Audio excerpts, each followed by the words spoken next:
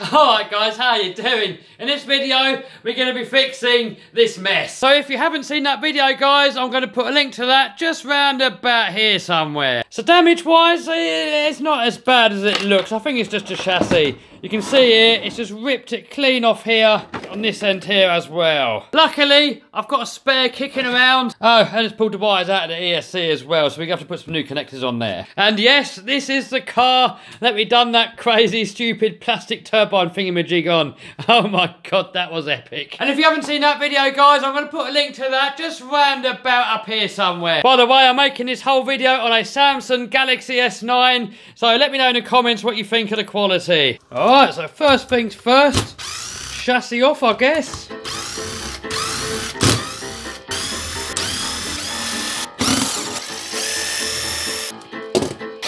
And remember where all the screws go when we reassemble. By the way guys, if you're wondering what these are called, they're called power tool tips. Just type that into Amazon and you'll see them. And what I normally do, I do it up most of the way with this, and I'll do the last little bit up by hand, because it's so easy to strip out these plastic threads.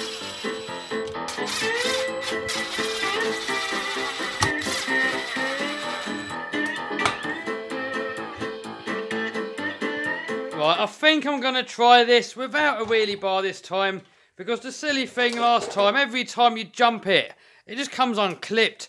What a stupid invention, and it's broken now anyway.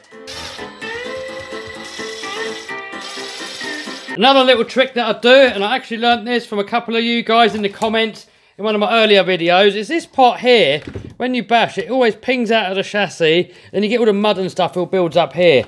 So what you can do is, I've already drilled the chassis through, you drill a hole all the way through, and you can either put a longer bolt there and that unbolt it, but because I haven't got any, I'm just going to screw another screw just into there. And what that does is it just stops that pinging out every time. And I don't know why Traxxas didn't just do that from the get-go. I'm kind of guessing here a bit. Ah, what a good guess. Right, we're in.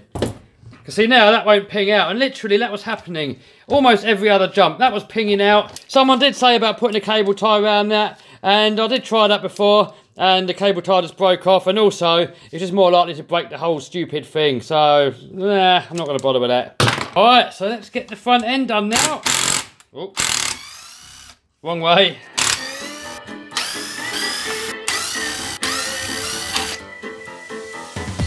Ah, I didn't actually have to even take this part off.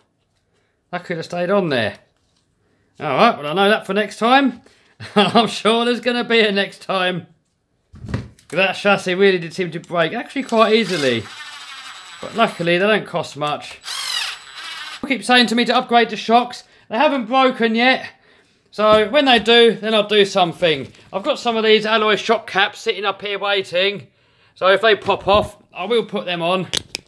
But so far, they've been pretty good. Ah, one more thing that I am going to do though, guys. If you can see here, I'll put a slot in the chassis to get the battery cables out. Because most of the lipos that I have, that I put into this thing, that's where the wire has to go. So that bit's got to come out.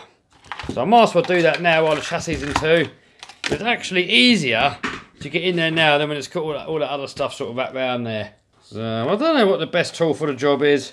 Probably not this. We just use what we got laying around.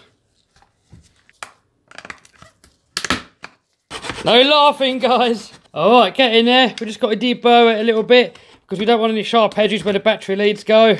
It's normally used in metalwork, so you can sort of get it into a hole and just sort of like deburr around the edges of stuff. Alright. Try and put this back together again. Not a good trick, guys. When you're putting stuff back together, it's always better to leave it loose until you've got all the screws in there. Because it's going to make it easier lining it up. Because if you do them up tight and anything here doesn't line up, you're going to have a lot harder time. So it's always better to get all the screws, you know, get them in there sort of just half the way in or something. Once you've got all the screws in there, oh, wrong driver. Once you've got them all in there, then you can go ahead and tighten them all up.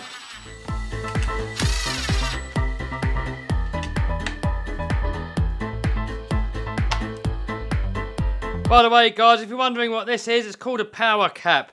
And sometimes, if you draw a lot of current all in one go, your radio system can cut out. We call it a brownout over here in the UK sometimes. And what it normally is when there's like a big current spike, it sucks more power, so much power that there's not enough power left to power on the receiver, and the whole lot will cut out. So that just keeps a little bit of energy sort of built in there, a bit like a battery. It just gives it that quick boost if and when it needs it. And pretty much all you do is you can just plug that in sort of any of the spare receiver slots. Not these top two, not the RPM and the very top, but in this other bank along here, any one of them, any spare one, you can go ahead and plug that in. Alright, so I've got to sort out all these knackered cables now. I'm going to do it a little bit different this time. I'm going to leave the lead coming out of the ESC short, and then I'm going to put an extension lead in there and leave this part here sticking out, because that way then, if I crash and do the same thing again, it can just come and pull the plug apart rather than ripping apart the wire. One good little trick, guys, if you want to strip the wires, it can be really fiddly when you've got thin wires, so you just heat the end up, and you've got to do it for a couple of seconds. Look at that, it comes straight off. Couple of seconds on there, don't need much heat. You just literally pull that off with your fingers. Alright, so all that's left now is to stick this ESC back on and the switch, and then we can see if it works. And I don't really want this mounted too tightly, because if that snaps away again, it's probably better that it comes off easily, otherwise it's going to start ripping all of these wires here out as well. Alright, so I've got a 4S LiPo here, and the reason I'm using that is, well, because it's charged. So you can see here, that's why we had to do that little slot so those wires can come out. Here we go! Here's another little trick that I'd like to do, guys. You stop this balance lead or wobbling about. If you just get yourself a rubber band, we'll probably do if doing it a little bit tighter, and just wrap that around there a few times. And then it just keeps that balance lead, yeah, keeps it attached to that and just stops it all flapping about. Because I've ripped so many of these off in my time, guys, and once that's off, well, you can put another connector on it, but it's not really that easy. And if it starts shorting out and everything, then it's game over. LiPo for the dustbin.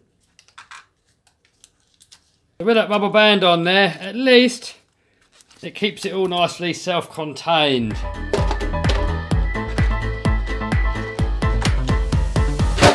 4S, no wheelie bar, that's going to be fun, guys. Alright, let's get it outside.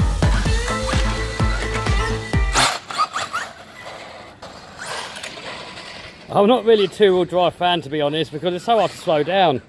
The minute you touch the brakes, it's like yanking up the handbrake.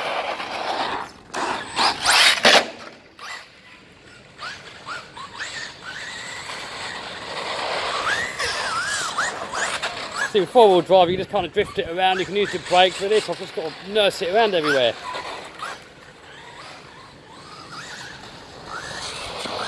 Oh, it works. Just put it away while it still works.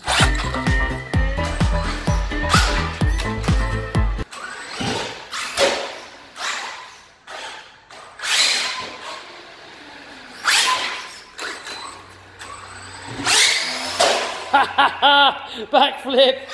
Let's try that again. I wasn't expecting that to work, actually. Sorry about the crappy lighting, guys, but I can't be bothered to go turn the lights on. Right. Ha ha ha!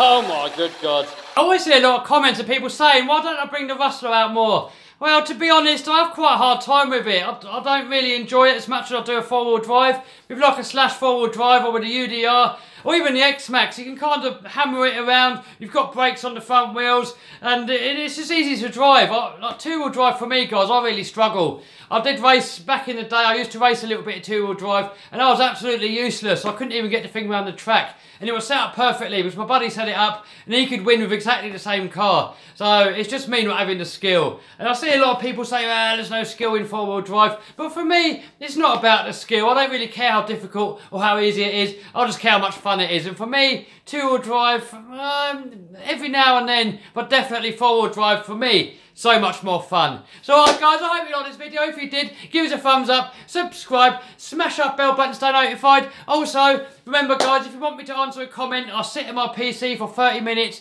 after I upload a video. The thing is, I'm getting so many comments nowadays on Facebook, on Instagram, on YouTube, and I just cannot keep up with them all. And even though I do really appreciate every single message, guys, I just can't sit. There's just so many of them. I can't even read them all now. There's just so many. So I'll sit here for 30 minutes now, guys, and I'm going to answer as many as I can in that time frame. So hit that bell button, guys. The minute I upload a video, you'll be notified. Leave a comment, and I'll do my very best to answer. All right, guys. See you soon.